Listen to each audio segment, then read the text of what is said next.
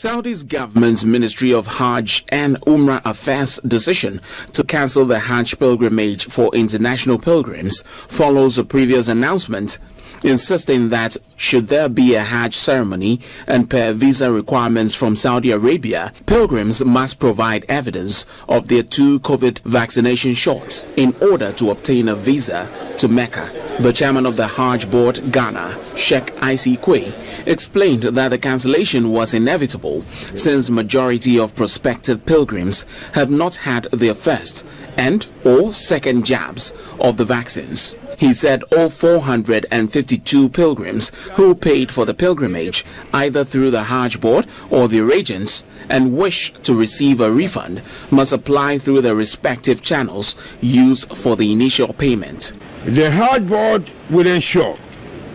that all monies paid by pilgrims directly to the Hajj Board or via their agents for 2020 Hajj will be paid in full